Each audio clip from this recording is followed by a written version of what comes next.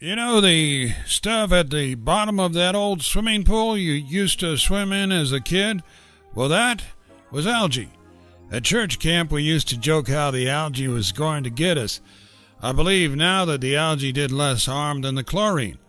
Although if algae is growing in your swimming pool, there are probably other things as well. Maybe nasty bacterial things, not just friendly algae flora.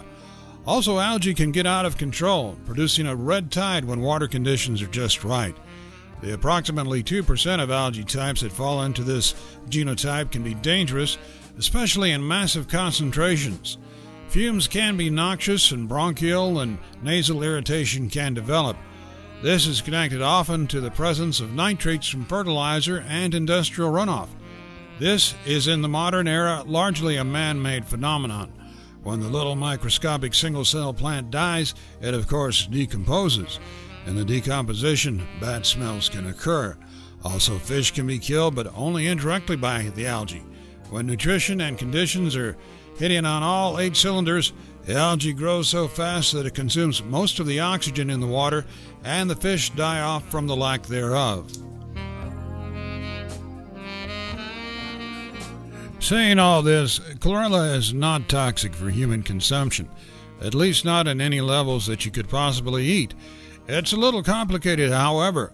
During the detoxification process, the poisons pulled loose from the system by the chlorella can bring on headaches and feelings of malaise as the body starts to detox.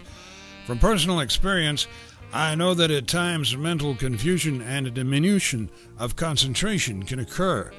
If this gets too intense, it can be time to back off the chlorella for a few days.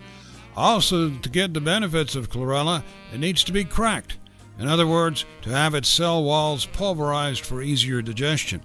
Without this process, the algae is much harder to digest and will cause more of a reaction. Also, people react differently to certain substances, and some tolerate the algae less than others. Well, this is some background info on chlorella, but it's only a start.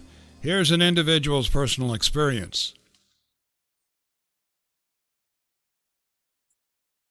If you've worked in a mine or a refinery or lived in a especially polluted area, there is a good chance that you have ingested some heavy metals or other toxins. If you eat a lot of processed foods or beverages, take vaccines or many types of medication, there is a good chance as well you've had some kind of toxicity problem. Even eating chicken, beef, or seafood can get you in trouble, not to mention the mercury fillings that dentists have used for many decades and still use today. Side note, the American Dental Association now recommends against their use, but this is generally kept pretty quiet. Well, I fit into at least 2 of these categories.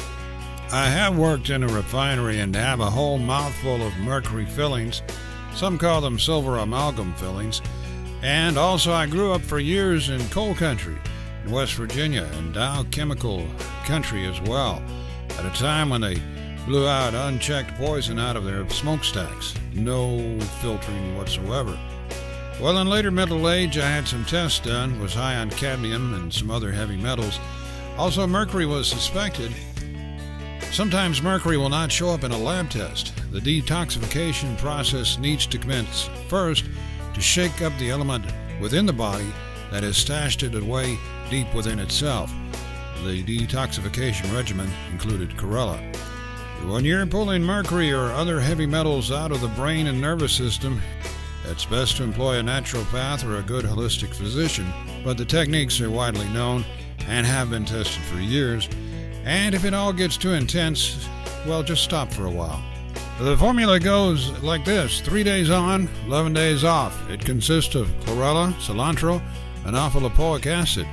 Take 3 times per day, alpha-lipoic acid 3 times per day, and a thumb and forefinger full of cilantro, also 3 times a day.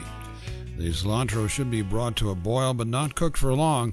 This removes certain bitterness. Preferably the cilantro should be homegrown or organic. Each of these substances works in certain ways. The cilantro will detox metals that the body has cleverly hidden away in the nervous system and in connective tissue and fat cells. The alpha-lipoic acid plays an intermediate role, and the chlorella, of course, works right in the gut. The thing to be careful with here is to make sure that the detox runs its full cycle. The thing that we don't want to do is shake up the toxic metals or substance, flush it out where it is hiding, and then not flush it out of the body completely, entirely. The body hides these poisons where it figures it will do the least damage, and we want to leave it there or get rid of it entirely.